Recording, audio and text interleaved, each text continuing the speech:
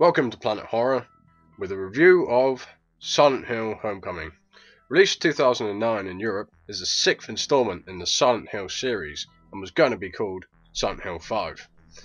You play as Alex Shepard, who returns to his hometown of Shepherd's Glen following being discharged from military service and spending time in a hospital for combat-related injuries. Alex returns to his hometown of Shepherd's Glen only to find that his father and younger brother Joshua have vanished without a trace, along with pretty much all the previous residents of the town. He finds his mother in a depressive stupor, and Alex promises his mother that he will find his missing brother. While he searches, he slowly uncovers what happened to Shepherd's Glen and the dark secrets of the neighbouring town of Silent Hill. Developed by Helix Games, also developed games Killer Instinct and the 2014 Strider, was the second game in the series not to be developed by Konami, and the Japanese release of Homecoming was cancelled entirely. Samples of daily life were recorded for the sound effects. Akira Yamaoka says, for example, while he was staying in a noisy hotel, he heard construction work going on nearby and someone banging on the hotel walls. And he'd sample things like that, and anything he thought would make people feel uncomfortable. And the sounds in this game really do make you feel uncomfortable. The game starts with you being wheeled through a nightmarish hospital by a blood-stained surgeon, and you can really feel the essence of films like Jacob's Ladder and perhaps Hostel, as you're being led down a corridor with open doors to rooms with different tortures happening inside.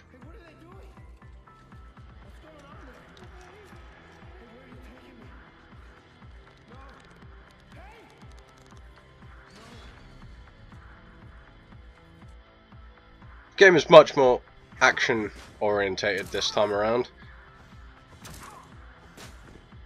and they made Homecoming fit nicely in with the rest of the series.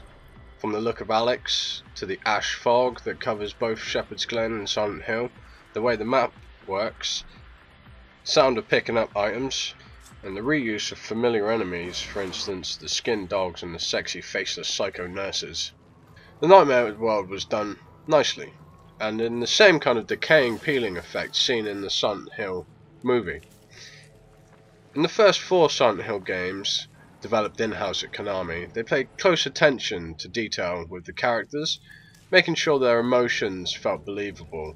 I wouldn't go as far as to say Homecoming had little attention paid to character emotions, but I don't think Homecoming shows the same level of attention to the subtle details as the games that came before it.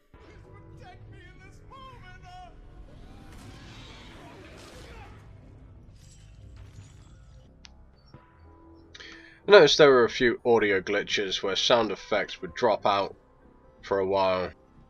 Just see you later, goodbye. But they eventually came back. Lighting was really atmospheric, and while exploring, I'd catch a glimpse of a shadow in the corner of my eye, and I'd turn around really quick, ready to attack, only to be confronted by absolutely nothing. It kind of tries to get in your head that way, and make you expect enemies to come. But unfortunately, even though there were a few moments of tension, a lot of attempts to scare, especially early on in the game, were badly timed. The game felt, for the most part, quite relaxed. Enemies often turned up in places you would naturally expect them to be, and instead of being put off by having to fight the monsters, I think the game encouraged you to fight them, rather than just run away, which I found was the best tactic in the early games. Combat with certain monsters I felt was either overly difficult to the point of frustration, like for instance with the Needlers, I had the most trouble with those, where you had to learn their strikes before you could kill them effectively, or just far too easy, like the Scions, which look big and scary and often burst through solid walls, but could be taken down with a couple of bullets.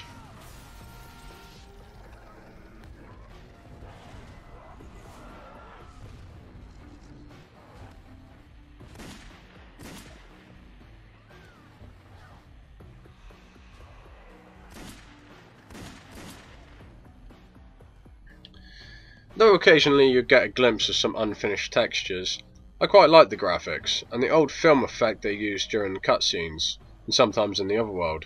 Also, the Alcatraz prison was neat.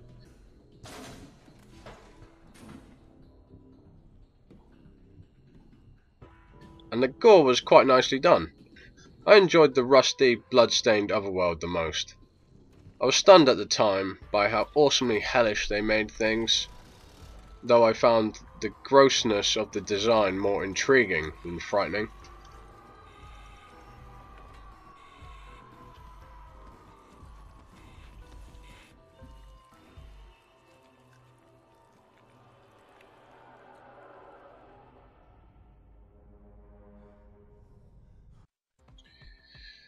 The game has 5 different endings, each with their own separate unlockable bonuses.